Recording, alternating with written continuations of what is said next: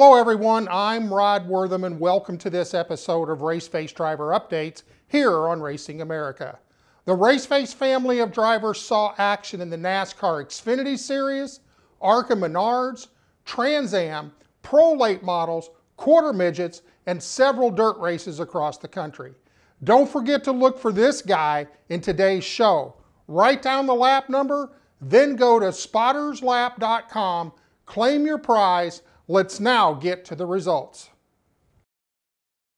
The NASCAR Xfinity Series was at Charlotte Motor Speedway for the Alsco Uniform 300. Before we check in on Anthony Alfredo and Sheldon Creed, let's take a virtual lap around Charlotte Motor Speedway in this week's Track Lap with Fast Pasta.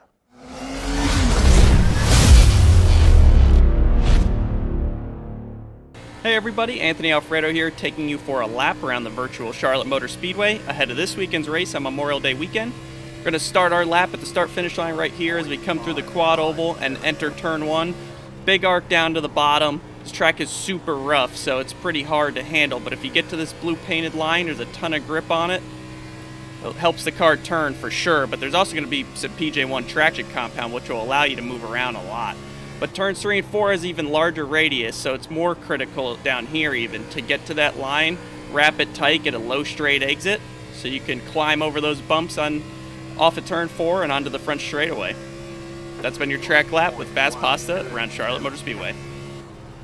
Thanks, Anthony. As you can see, things happen very quickly on the mile-and-a-half quad oval. Let's now get to the results. We start with Anthony Alfredo, who had dew wipes back on his number 23 Our Motorsports Chevy Camaro. The team struggled with balance in qualifying, resulting in a 30th place starting position. Once the green flag dropped, he started to make his march towards the front and finished stage 1 in 17th and stage 2 in 12th. On the final pit stop, the team had a crew member over the wall too soon and suffered a penalty and had to start at the tail end of the field on the restart. Let's check in with Anthony for his take on the race. Didn't have the best dew wipe Chevrolet Camaro today, but it was solid enough to drive from the back to the top 12, I think twice. We just needed to stay up there after pit stops. We ended up in the back and got caught up in that wreck and couldn't avoid it, just like last week. So it really stinks because we can't afford that right now, being on the playoff bubble. It's going to be a lot harder for us to make that top 12 and rebound from this. So I guess the goal is to just go try to steal a win somewhere and make it a whole lot easier. Another tough break, getting caught up in someone else's mess.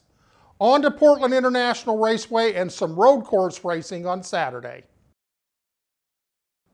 Sheldon Creed was also at Charlotte Motor Speedway in his number 2 RCR Whelen Engineering Chevrolet, where he qualified 18th, ran his way to 12th by the end of stage 1, and was setting 8th at the end of stage 2. Sheldon stayed in the top 10 for the remaining part of the race, eventually bringing home a top 10 in 8th. Sheldon is looking forward to returning to the road course at Portland, coming off his 10th place finish at COTA earlier this year. We're going to take a quick break, and when we come back, we check in on Connor Mosack, who had a busy weekend of racing in both the ARCA Menards Series and the Trans Am Series, plus a big announcement that had him on Fox Sports NASCAR Race Hub. We catch up with Jesse Love and Sheldon Creed, who are having some fun in the micro sprints at Millbridge Speedway. Did the Hammer or the Showstopper have something for the other NASCAR stars on the dirt? We'll find out when we return with more Raceface Driver Updates here on Racing America. Hi, my name is Joey East and you're watching Raceface Driver Updates on Racing America. Connor Mosack had a busy weekend that started with the announcement that he will be making his NASCAR Xfinity debut this weekend at Portland International Raceway for Joe Gibbs Racing in the number 18 Open Eyes Toyota. Talking about a big deal. However, Connor had some racing to do as he pulled double duty, first in the ARCA Menards Series at Charlotte Motor Speedway in the General Tire 150 in his number 23 Brett Holmes Chevrolet. Connor qualified 5th with a lap of 173 miles an hour.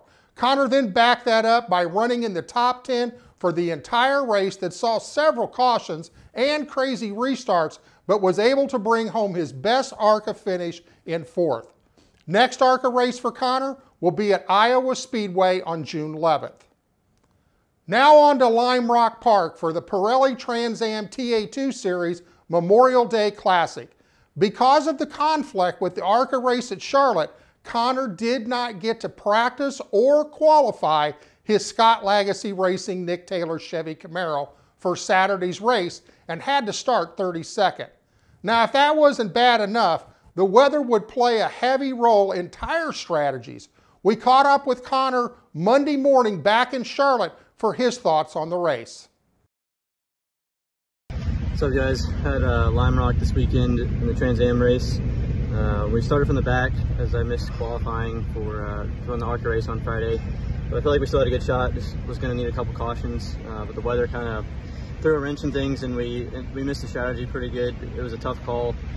We started out on the wets, and the track dried up pretty quickly, or a dry line came pretty quickly. So slowly people started pitting for slicks, and we tried to stay up as long as possible because we thought it was going to rain more later in the race. But we decided to come down and get slicks, and that cost us a couple laps. The leader never pitted, which is where I think we would have been better off staying out even with the dry line. Hurting our rain tires, just hoping for something to happen. I feel like that was our only shot, starting at the rear.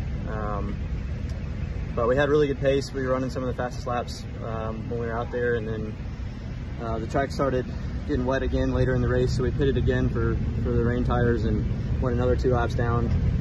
Ended up getting 1 back, but we still were 3 laps down, and there wasn't much we could do after that. But we got some damage as well, trying to come back to the field, and my hood was coming up, and it made it really hard to see there at the end. But we had really good speed, just an unfortunate day, really pretty disappointing, I think. But you know, we'll take what we can from it, and we got Mid-Ohio coming up next, so we'll be good there. Up next for the TA2 car, Mid-Ohio, June 23rd through the 26th. We now move on to the dirt at Millbridge Speedway, where drivers Jesse Love and Sheldon Creed were having some fun with other NASCAR stars like Kyle Larson, Christopher Bell, Brandon Jones, Brett Moffitt, just to name a few of more than 39 drivers who were on hand for 2 nights of racing. On night 1, Jesse qualified 5th, Sheldon 15th. Now on to the heats, where only the top 3 transfer to the A-Main. Both Jesse and Sheldon won their heat races. Then in the A-Main, Jesse finished 7th and Sheldon 2nd. On night 2, Jesse qualified 6th and Sheldon 9th. In their heat races, Jesse finished 1st and Sheldon 4th. Again, both transferring to the A-Mains, where Jesse finished 4th after battling with Kyle Larson for the win, and Sheldon brought home an 11th place finish. We're going to take another short commercial break. When we return, we have a special interview with Proactive Late Model Driving School. So if you have a young driver ready to transition into a full-bodied race car, you don't want to miss this. We'll be right back with that interview here on Racing America. Hi, my name is Jake Wellman, and you're watching Raceface Driver Updates on Racing America. Welcome back. Here is the video interview with Proactive Motorsports. I am so excited that we are able to go down to Mobile, Alabama and meet with John Thompson and William Wombles, the owners of Proactive Motorsports. This is a driving school for young drivers that are transitioning from bandoleros, quarter midgets, legend cars into a full-size late model for the very first time. This is an amazing school. So guys, thank you for being on the show tonight. Thank you for having us, Rod. Thank you, Rod. All right, so the question is, where did this idea come from? We know that there's a big need for it, and I think now that you guys have kind of brought it out, we really see the need for it. So where did the idea come from? Well, Rod, as a parent of a driver who has recently been in age bracket racing or two pedal racing. We just kind of wanted to share our experience of the transition and the journey that we personally had. So we just felt that because it's a huge step, not only for the driver, but also for the parent.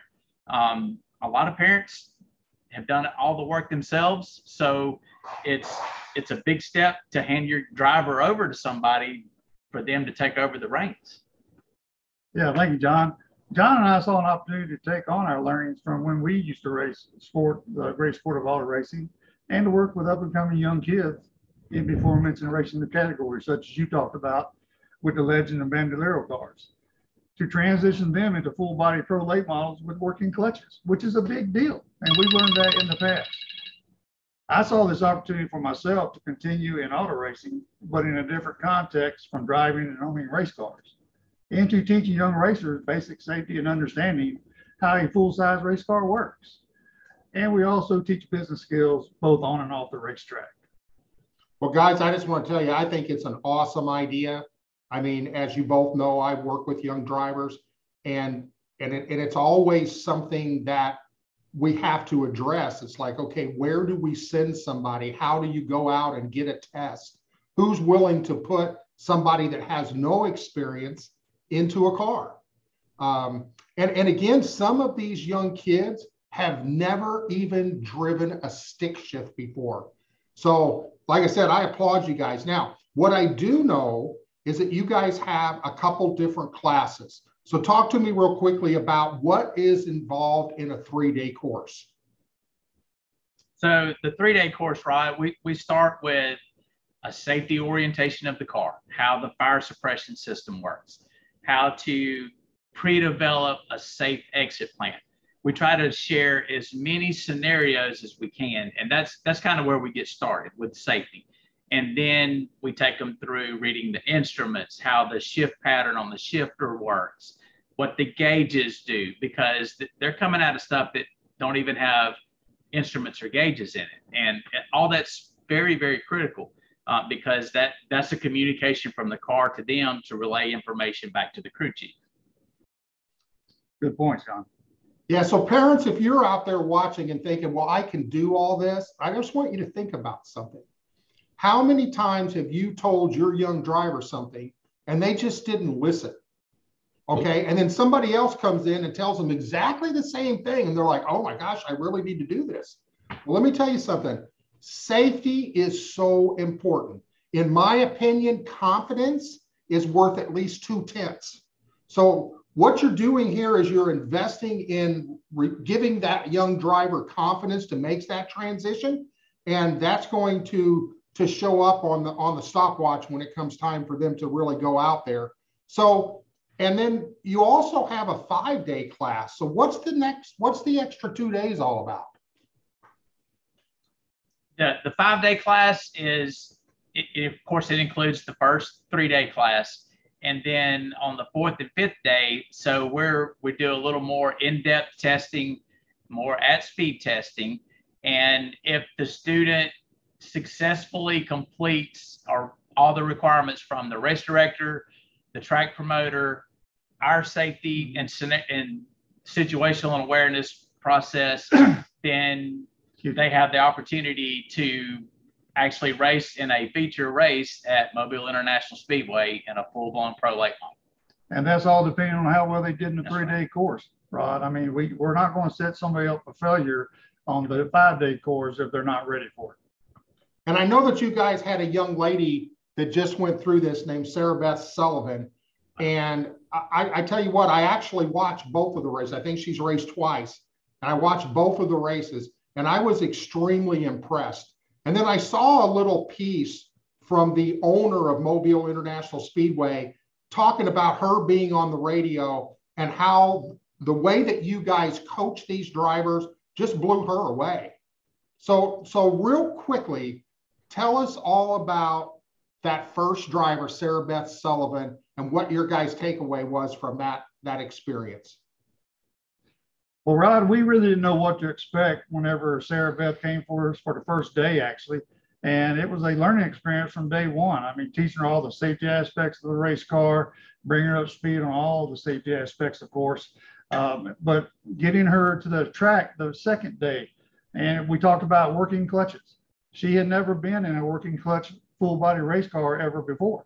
So it was a learning curve, and still is a learning curve. But I'm telling you, Rod, from the very first time she ever tried to take off and didn't succeed, which is understandable. I still made mistakes when I was further in my career.